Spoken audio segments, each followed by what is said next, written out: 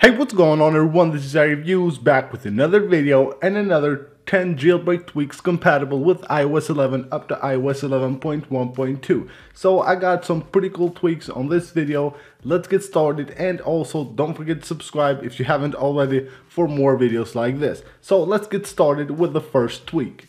SpringPlus is a really awesome tweak that works on iOS 11. It allows you to customize basically every section of your device. So if you go to one of them, you will have a bunch of options here to customize different things on that section. So for example, on the springboard here, I can remove the status bar, remove the dock background, hide the labels there, and you have different stuff like hide the background blur on the 3D touch menu. So you can see right here, if I open a 3D touch menu, it won't have that blur in the background. No labels there, so pretty cool. No background dock, so SpringPlus allows you to customize basically every aspect of your iOS 11 device. Browser Changer 10. This is a very useful tweak. It allows you to basically set a default browser for your iOS 11 device. You enable the tweak right here, and then you can choose open links in. By default, links will open on Safari. But with this tweak installed, you will have a bunch of browsers here to choose from.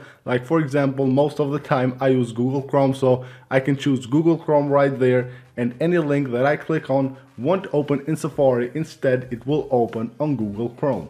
LSBatteryColour will change the color of the clock and the date on the lock screen based on the percentage of the battery that you have left. So when your battery is, let's say, at 100% or even a little bit less, this will be green, then it will go to yellow until it goes to red. So it will change based on the percentage of your battery. BatteryFlow allows you to set custom battery alerts. So you enable the tweak right here. You can choose to have a pop-up alert or a banner. Then you have pop-up options and also banner options, so you have the same for both of them. So you can set up to 5 alerts. Let's go to the first one right here. So you can set at which percentage you want to see the alert, and then you can set here what you want the alert to say. So if I preview it right here, you can see I have it custom set right here. It looks pretty cool. So you can customize all the alerts and set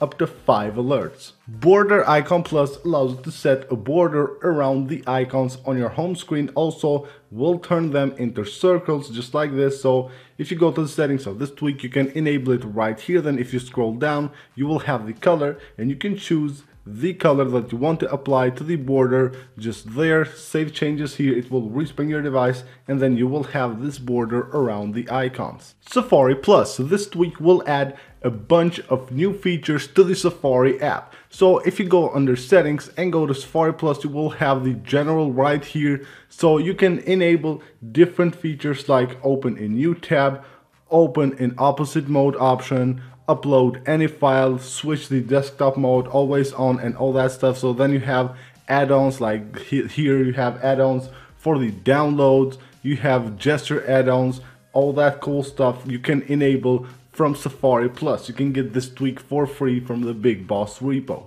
Custom lock screen duration allows you to set how long you want the lock screen to stay up when you're on the lock screen like this. The default is 7 seconds. I believe it will stay for 7 seconds and then it will turn off. But with this tweak installed, you have a few options right here. So you enable the tweak and you choose how many seconds you want the lock screen to stay on. DenyPhoto Album allows you to choose which albums you want to see on the Photos app. So you enable the tweak right here, and then you can disable any of the albums that you have on the Photos album. So if you go here, you can see I have only 2 albums. So just like that, you can choose whichever albums you want to see. NoDots 10. This tweak allows you to remove dots from your iOS 11 device. Basically the page dots. If you go to folders, the dots right here, you can disable the dots that show up at the app's icons when you update an app. So if you go to the settings of this tweak, you have here all the different kind of dots that you can disable using this tweak. Swipe away is a simple one, but yet very useful for the City app on Stadia here, when you go to the search bar, you don't have like a cancel button if you want to cancel the search, and you will have the keyboard here with this tweak. All you have to do is just swipe down like that and it will dismiss the keyboard. So that is it for this video, guys. Thank you for watching. Don't forget to subscribe for more videos like this, and I will see you guys on the next one.